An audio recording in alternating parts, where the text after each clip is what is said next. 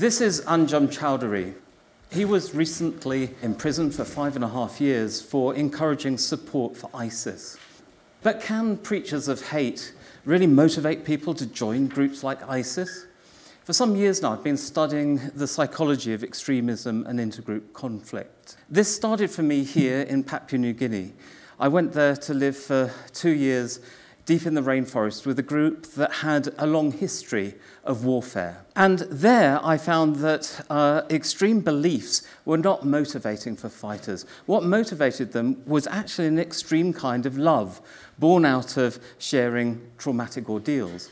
We all have intense experiences in life that shape who we are today. And when those kinds of experiences are shared with others, it can be incredibly bonding. Now, is that the kind of psychology that lies behind extreme pro-group action?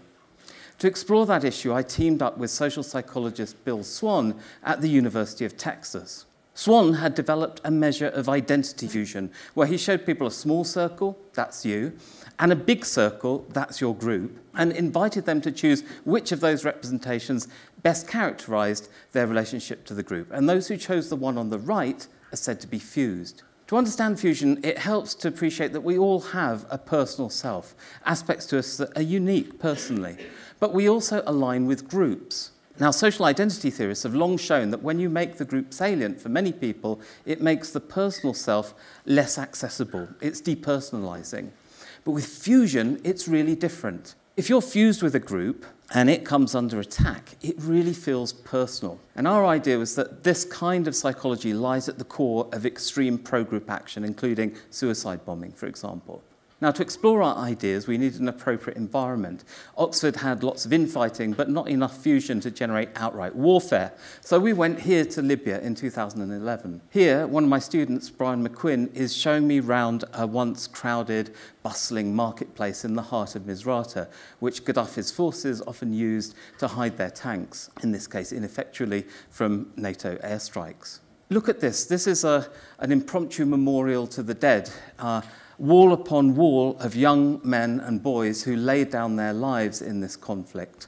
And it was this extreme kind of personal self-sacrifice that we wanted to understand. So we developed a survey that we ran with fighters in the military battalions, the revolutionaries. And we asked them, we measured fusion with various groups, and half our sample were frontline fighters, and half our sample were providers of logistical support to the frontline fighters. So they drove ambulances, they repaired vehicles, that kind of thing. And here's what we found. Ceiling levels of fusion with family, with members of your katiba or battalion, with fighters from other battalions you didn't know personally. But look, floor levels of fusion with those who shared your beliefs on the same side ideologically and support the revolution, but who weren't part of your fighting groups. Okay, so we said to people, we get that you're fused with multiple groups, but if you had to choose one, which would it be? A forced choice question. And what we found here made a big difference whether you were a frontline fighter or a provider of logistical support, even though both were members of these battalions together. If you're a frontline fighter, you are far more likely to choose your fellow fighters over even your family members. Now, our preferred hypothesis was that it was because of the intense fusion of frontline combat that they were this tightly fused together. The alternative would be that it was fusion that sent them to the front lines and got them there in the first place. To adjudicate on that question, we developed a large survey with US military who see in conflict in many different parts of the world, and we measured fusion levels with them as well. And here we found, and the key thing here is they had no choice over their deployment.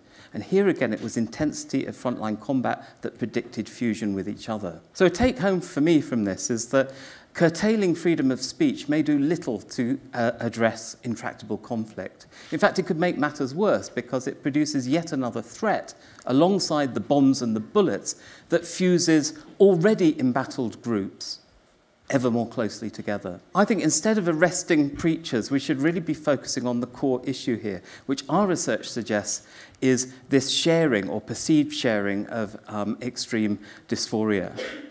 Every time a hospital is bombed, every time a drone strike misses its intended target, another cohort of potential extremists is created.